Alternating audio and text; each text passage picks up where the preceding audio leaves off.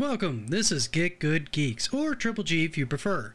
This is where I let my masochistic side come out, and I try to take on some of the harder games in various different libraries in an effort to, well, suck less at these games overall. The idea is to eventually go through, show you the process that I did to learn how to beat them, and then eventually do a full clear on them with no save states and no tricks, no nothing, just a full, straight clear. During this, I'll be pointing out various different pitfalls, challenges, and areas that I consider particularly brutal or cheap so that you can hopefully follow along and learn a few things about how to beat this game on your own. That said, let's go ahead and get started. When we last left Sketch, he was fighting the Mother Dragon on the end of Act 1, basically making her torture herself. So, now that we have that out of the way, let's go ahead and proceed on our way into Act 2. Welcome to the Himalayas! Let's go ahead and pick up Roadkill and get you a Power Fist. If you go ahead and use them here, you'll find your secret item. Told you this guy was useful.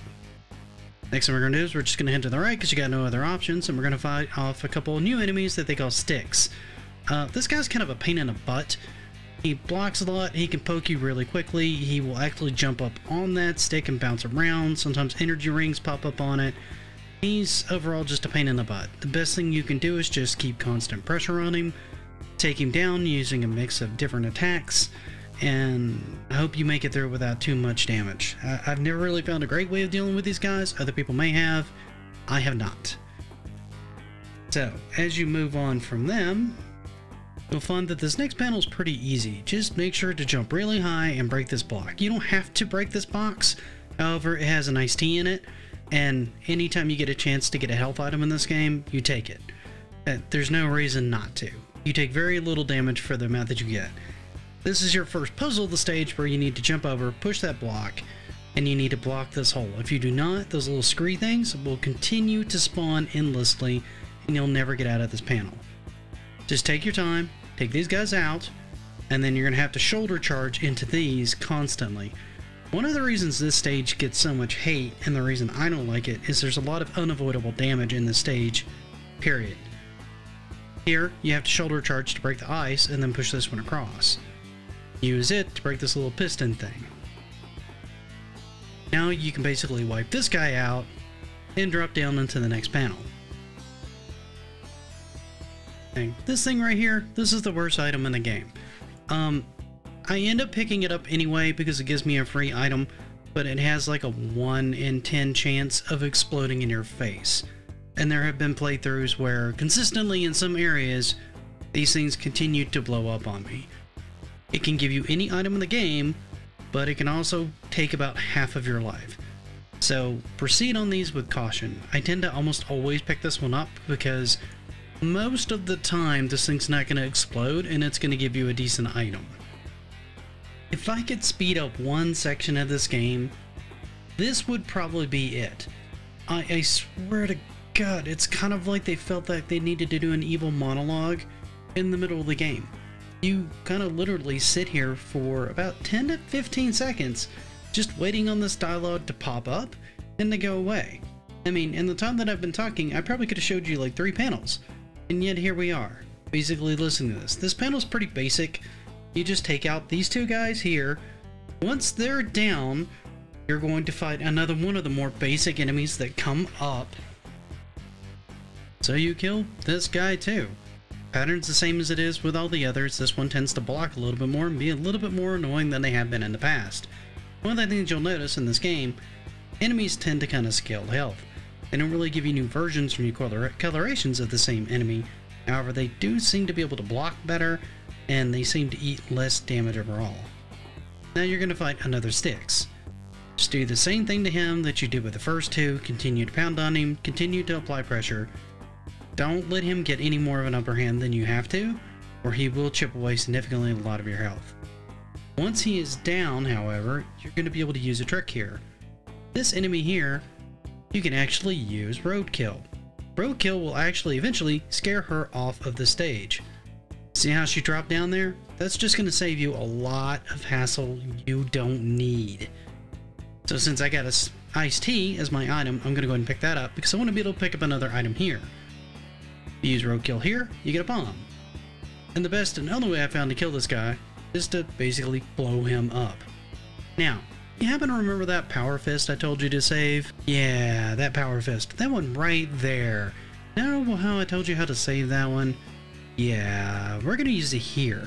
Because the screens that are on this stage, in this particular panel, are a huge pain in the ass. I died dozens of times here. Because you can take approximately 3 hits on this rope, and you will fall to your death. And there are roughly 6 of those things that spawn in this area. You have very limited ways to be able to dodge them, and very limited room to be able to work. So the best thing you can do is get yourself the hell out of this situation. So let's go ahead and use that power fist, shall we? So what you're going to notice when you use this power fist is sometimes the panel will break, sometimes it won't.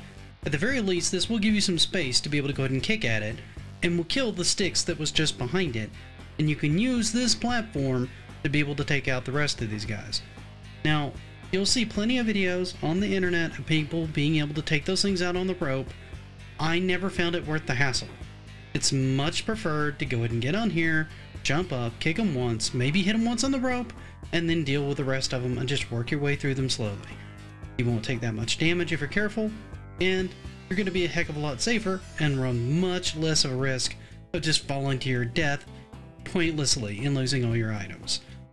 So now that you've finished that, that's the end of panel 1 of Act 2. Let's go ahead and proceed into Act 2, panel 2. So, you're going to have to deal with 2 more of these little scurry things. This seems to be one of their favorite enemies in the game for some reason. Probably just because they're annoying and they like pissing off players. I'm not really sure why. But you're also going to notice that you can grab onto that particular plank right there. Watch what happens when I grab it. So you can do that and that'll open the door. But notice as you run towards it, you can't really do much. Well, there's 2 ways of doing this. You can try to roll towards it, which is down and towards, which is kind of a pain in the butt to execute. You can throw a bomb, or you can do what I opted to do because I just didn't care on this run, and you can just punch it to death. You should have gotten an iced tea from the sticks that you killed in the panel before this. Make sure to pick that up. You may need to go ahead and use it. If so, that's fine. Right here, what you want to do is you want to go ahead and use roadkill. He'll randomly do a lot of damage to these particular girls and kind of wear them down for you, and he'll even get some of them to jump off the screen. So go ahead and let him out, let him do his thing and run around while you continue to wail on him. Trust me, you're going to save yourself a lot of damage that way. And go ahead and break through this last panel, pick up this bomb. This is the next puzzle here because we're going to go to the left, and you're just going to throw the bomb here. That will break that, then you can start kicking these things.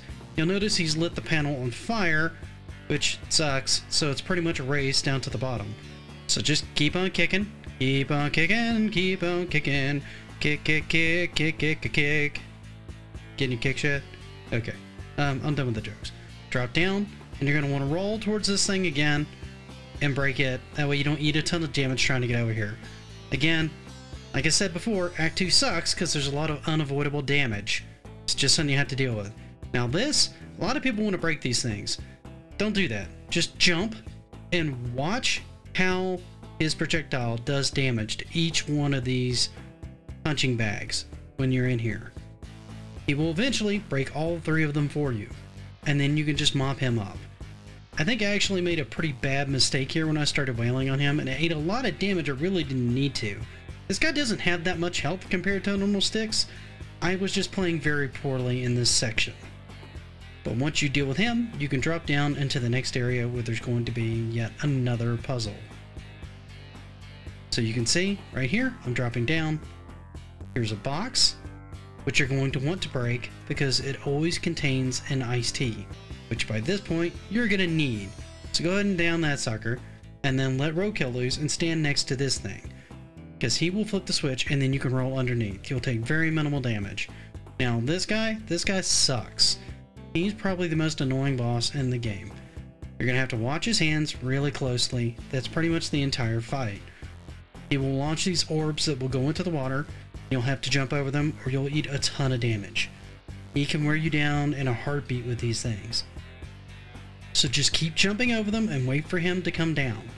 When his hands flash, both of them flash like that. You want to do a low kick or avoid him. One hand, when the top hand or the bottom hand flashes, you want to make sure that you don't get hit by the fingernails that he launches during that particular phase. So notice I just jump kicked him there, avoiding more of these. And then he's got both hands flashing, and then he had the top hand flash. Then the bottom one, and nails flashed. The ideal thing to do here is if you see those nails glowing on the wall right there, is to kick him into those. You don't really do a lot of damage to him. Those nails do. They explode. And they will explode if you hit them as well. So be very careful during this fight. This fight can be super annoying because sometimes it's very hard to push him. See, he took an explosion from that one. And then sometimes you can actually get him to take 2 at one time if you're careful. So watch, be cognizant of when you hit him, and just keep wailing on him. Eventually, you'll get him. He only really needs 3 of those to die. So just keep watching and focusing and you'll get him down. Don't forget to tune in next time on GitGudGeeks, where we go ahead and finish Act 3 and defeat the final boss. And it looks like we've got a no-death run on our hands. That's right. Once you understand this game and you understand what the little tricks are, it's not that hard to do a no-death run on. So stick around. Oh, and until next time, happy gaming.